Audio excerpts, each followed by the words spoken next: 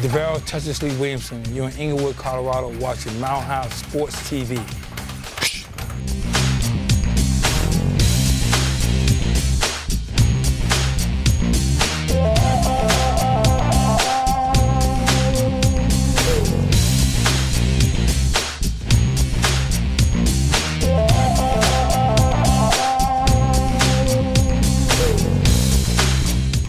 As an everyday sports fan, have you ever wondered what it would be like to hit a home run?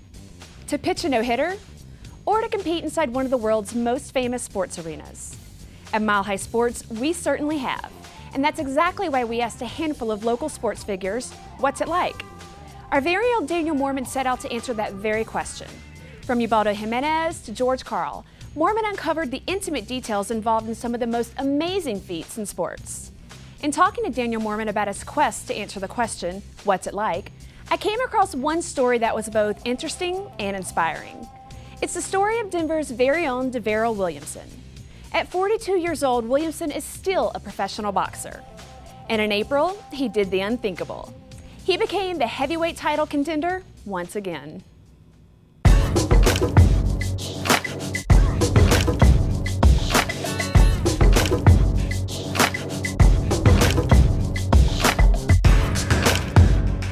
What do you remember leading up to the fight?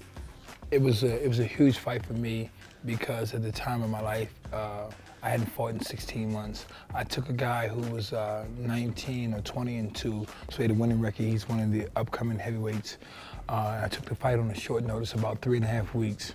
I was so excited about it because it gives me a chance to kind of showcase my talent. Before the fight, how much did you know about your opponent, Mike Marone? Mike Marone. I didn't know very much about him. I think we got a tape about, I don't know, maybe like 8 days before we were about to leave. I would say he was a little bit sassy because he's 25 years old. You know, it's like, I know what it's like to be a 25-year-old man. You think you run the world, or you know, you got everything going in your way. And it was, I was very, very happy to win this fight.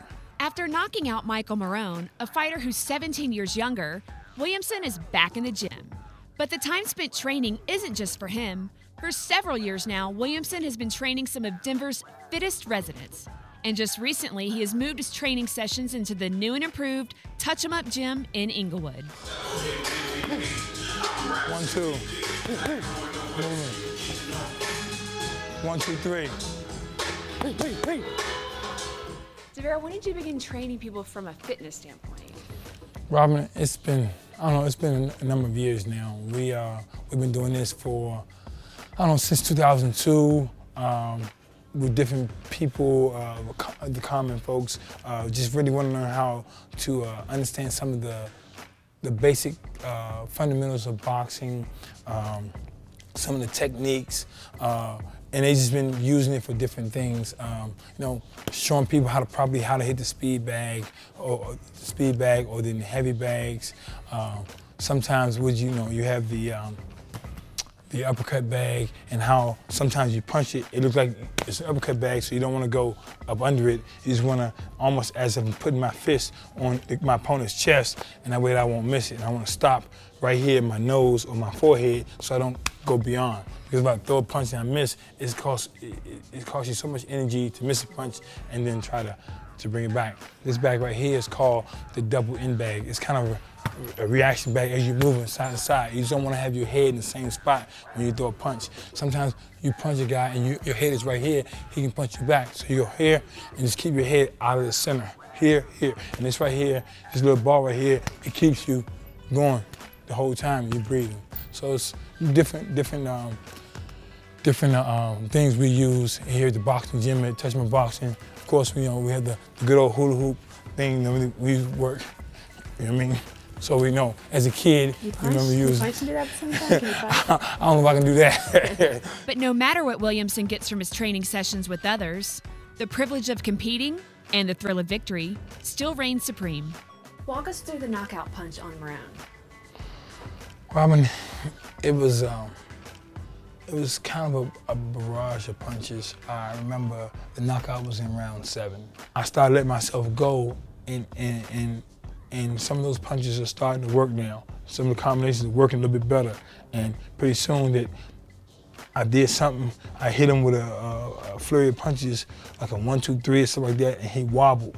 When he wobbled, I can see that he was fading a little bit. And so my energy started soaring up, and I wound up throwing different combinations. I think the combination that really got him out was like a 1 for a jab, an uppercut, and then a 1, 2. The guy went down. I mean, he folded like a lawn chair. Are you going to go after the heavyweight belt again? And do you think about that a lot?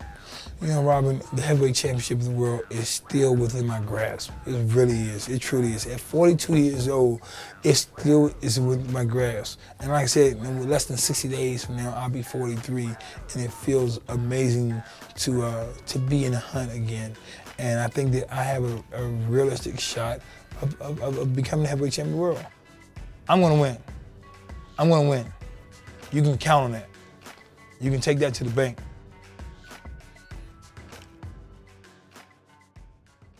And my money is certainly on DaVarryl. For more stories on what it's like, grab a copy of the July issue of Mile High Sports magazine. I'm Robin Carlin. Stay tuned for more as Doug Ottawell sits down with Broncos legend Rod Smith on this edition of Mile High Sports TV.